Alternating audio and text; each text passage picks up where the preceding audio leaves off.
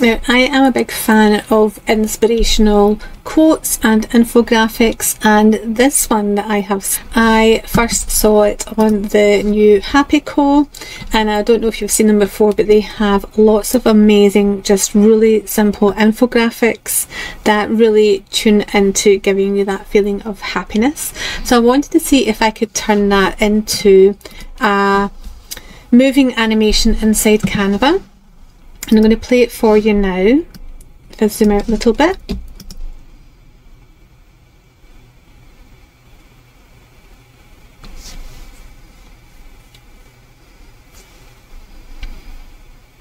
you can see that I have really just taken all the information that is in this page here as a single static graphic and turned it into a moving animation. So I'm going to break down those steps for you just now. First of all, I am in the 1080 by 1920 mobile video template inside Canva, and I'm just going to start off by drawing a simple box. I'm going to change the colour here. And the secret here is we are going to make the maximum use of the match and move transitions, which are these ones you can see here with the little stars, and it's the match and move transition here. This is really the secret to getting this flow and change in size and movement and breakdown of these boxes. Now we start off with getting the square box to increase in size. So I'm going to change this down to 1 second, and I'm going to duplicate the page and go back to the first page and just decrease the size of this so it's really quite small, and make sure that it is exactly centre of the page. And that is what these two red lines here horizontally and vertically mean. It's exactly in the centre. You can also check that it's in the centre by going to position, and if these are greyed out, middle and centre, then it means that it's exactly aligned to the centre of the page. We've got the text box is larger, and I'm going to hover across between the two pages and add a transition. Click match and move, and now you'll see that that square box is going to nicely increase in size. Next we need to add some text. I'm going to use the font Enter here. I'm just going to set this to medium and make the square a little bit bigger so it fills the screen. So once we have our text and the first square in place, then to get this effect where we are adding the colours, I'm going to show you, I'm going to change the colour of this background. You'll see that I actually have some things hidden on the page. So you'll see that I have this square, and I also have these lines in this. Now we have this white square here so that when we do the match and move onto the next page, what you'll now notice is that this red square is hidden under the white square, and that's so the box, when it moves, we have these bars sitting underneath to be revealed. So I'm going to show you how to do that just now. So we duplicate the page, and on this page we need to add the different colour bars, which are here, and they are just made up of individual rectangles, and I'm going to make them the exact same size as the square underneath. So if we now select them all and we copy them and go back to the previous page, and we're going to paste in place, but this time we are going to layer and send to back, because we don't actually want to be able to see the different coloured bars just yet on this page, and we are going to have to add that white box here.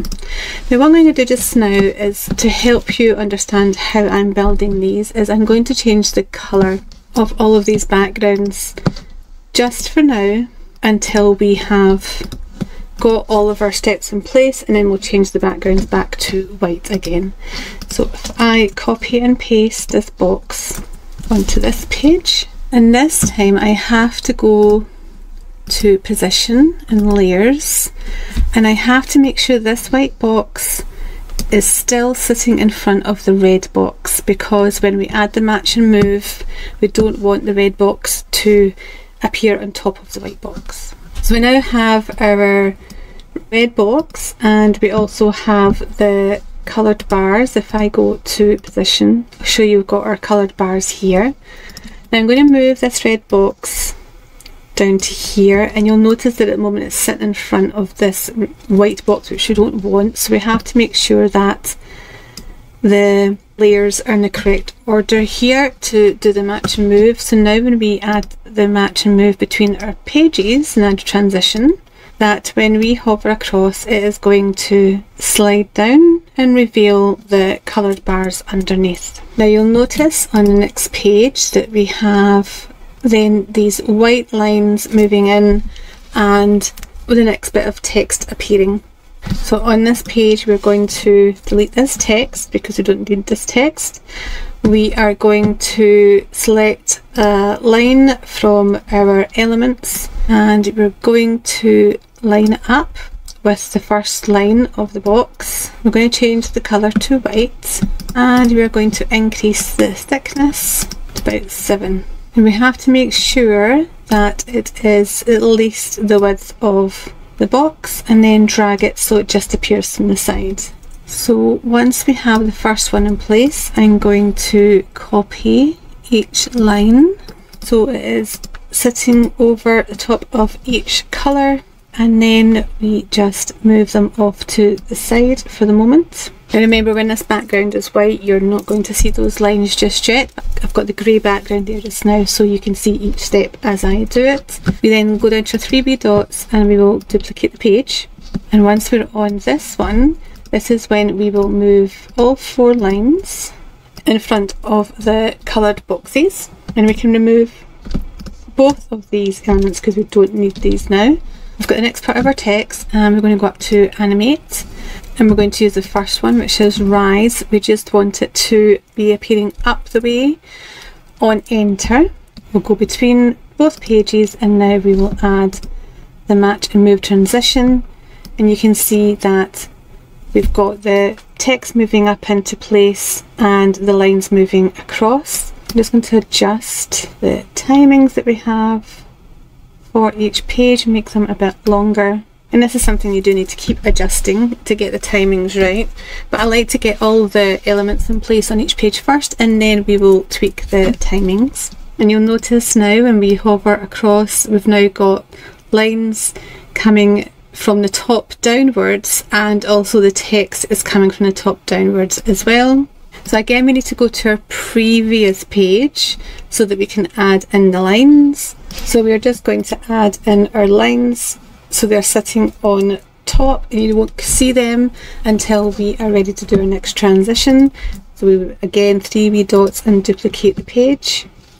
On this one, we're going to move them down so that they sit in place like so, and then this time we need to change the text, which is break your goals into steps, and I want to have that going over 2 lines. Now I'll just line it back up the middle again, and this time I'm going to change the rise to be appearing in the same direction as the lines.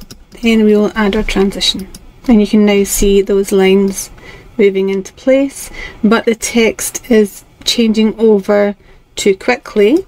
So what we're going to do, and I'm also going to change this to the same weight of font as the other ones, is click on the text, press 3 wee dots and go to show timing, and I'm going to change this timing to start showing from just after the transition is finished to about here. So if we just go back through the first few wee steps, we've got the really simple small square, which now you'll notice that because we've added the coloured lines behind, we now have everything transitioning too quickly.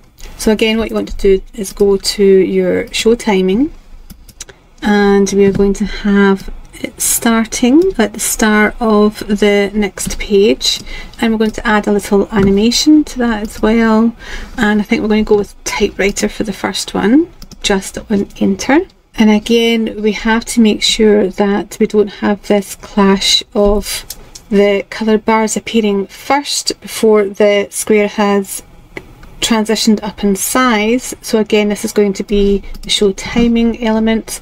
So we'll go to position, I'm going to select all the coloured bars, 3 wee dots, show timing, and we need to move all of them across so they don't appear until near the end of that page. So you'll see now that we don't have them showing behind the square too soon.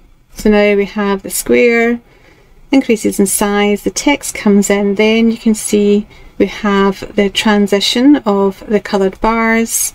In the next one we've got the lines moving across the way, and then in the second one we've got the lines coming down the way and the text all changing as well.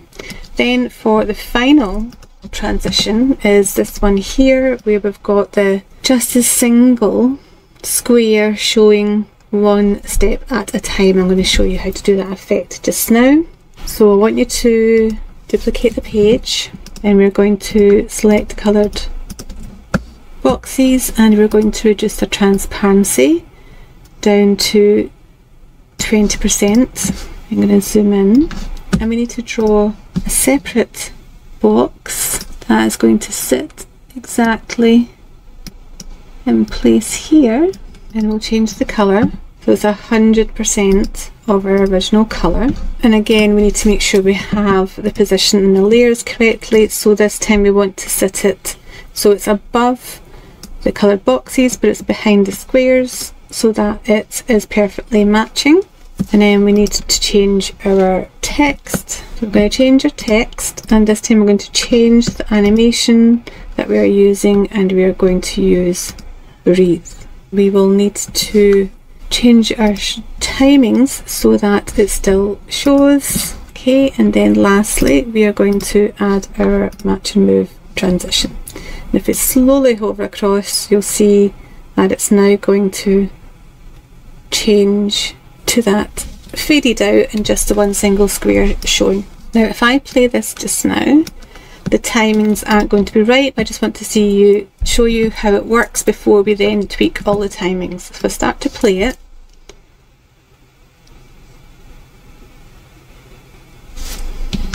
right, now lastly I want to remove the grey background now that we have everything in place. So now that we've removed the grey background, I'm going to play it through for you. Now the timings aren't going to be right, but I want to play it for you first to then show you how I'm going to tweak the timing so that everything all appears at the right moments, because this is how you really smooth out your animations and transitions. So if I play this just now, you'll notice that some of it feels a bit slow and some of it feels a bit fast. We haven't quite got the timings right. So I'm okay with the first one, but the second one is far too short, so we're going to make this about 2 seconds, and we're going to reduce the timing of this one because this one was going on for too long. Then we will increase the timing of that slide and this one to about the same as well. But once you change the timing, what you then need to watch is that your text is appearing at the right time as well.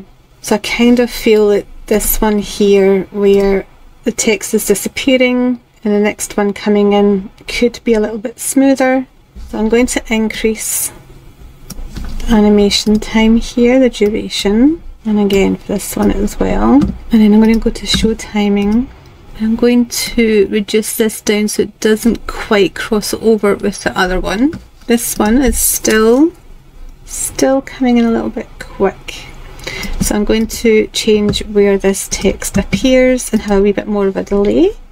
So again, I'm going to change it to about here, and then let's play that. So you can see that when we do this, we really do need to keep going back and forth to really nail down the transitions and the timings. Let's try that now. So you can see how we're now starting to get that timing correct. And if I zoom out, close that down and play it from the start,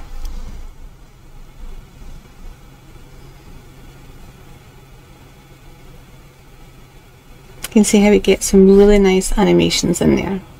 And you'll see that it just turns into really nice graphic animation instead of just always relying on static graphics, because as we know, video and reels get so much more engagement and play and reach than just static graphics do.